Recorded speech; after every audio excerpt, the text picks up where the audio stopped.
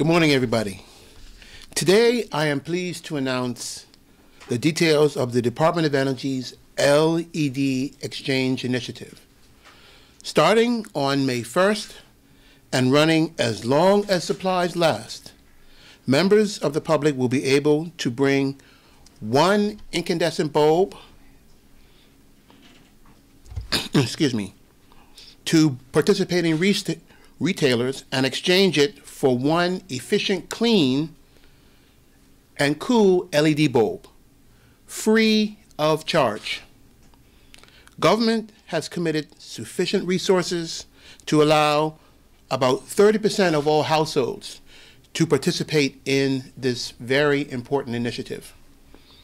Participating retailers include ATS LED Supplies, Baptist Building Supplies, Encon, ESC Lighting, Gorham's, Lindo's in Devonshire and Warwick, Marketplace, Heron Bay, Shelley Bay and Hamilton Stores, Masters Limited, Telford Electric, and the Greenhouse Bermuda. And I'm happy to have some of the participants here with me today. So we're very excited about this and their willingness to participate in this very important initiative that we put together. By working with local retailers, we found that the LED equivalent to a standard 60-watt A19 bulb was the most that is used by most households and is the most popular choice for most customers. An LED equivalent uses about 9 watts as opposed to 60 watts for a regular incandescent bulb. What that means in dollars and cents is that using a 60-watt incandescent bulb for, say, 5 hours a day equates to spending $46 each year to run that light.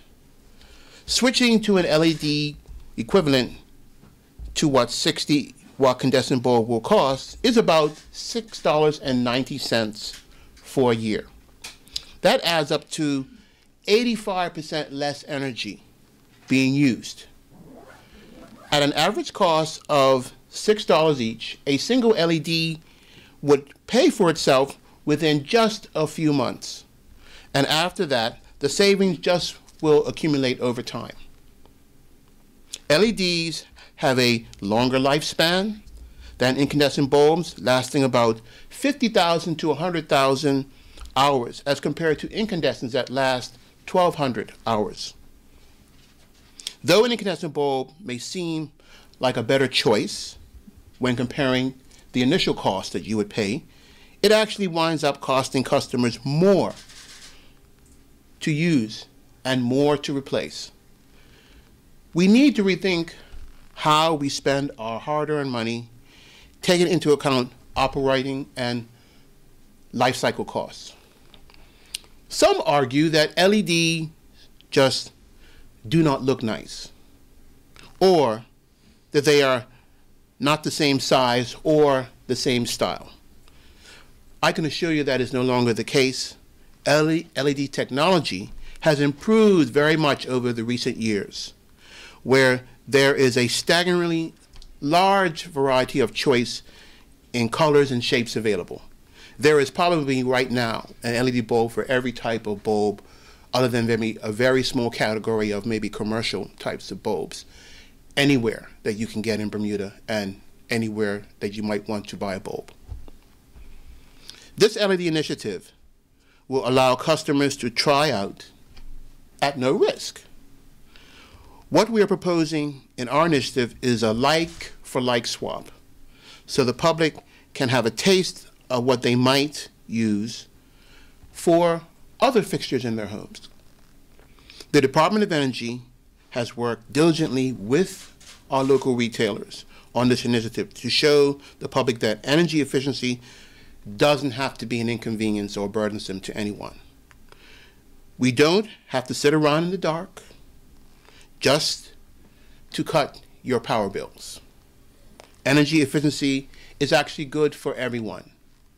And we want to invest in this process for Bermudians to show that it is accessible, affordable, and also equitable.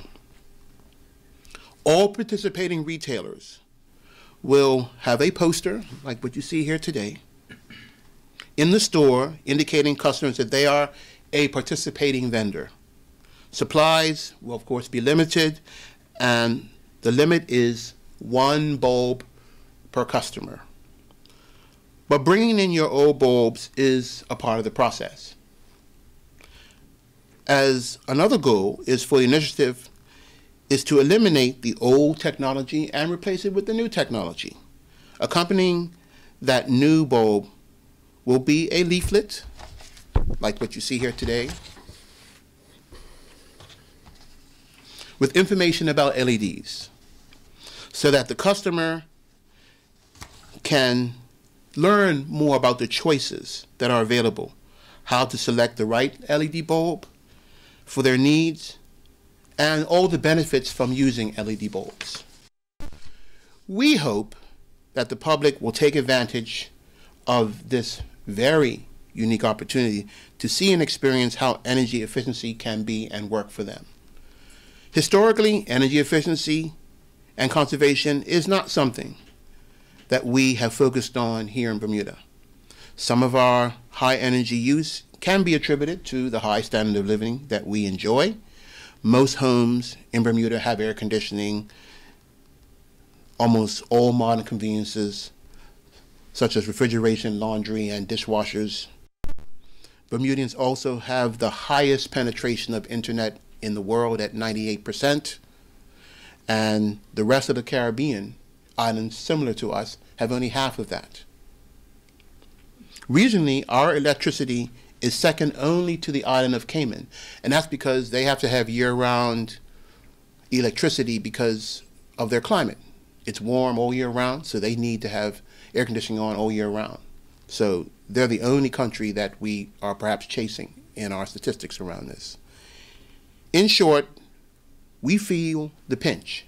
Everybody feels the pinch when it comes to those very high electricity bills. Our goal is to bring down electricity costs for all consumers and to decrease energy demand for all, which would allow more dollars to stay in your pocket, and for our economy, it is much better, and also it is better than our country spending millions of dollars on foreign oil. Thank you.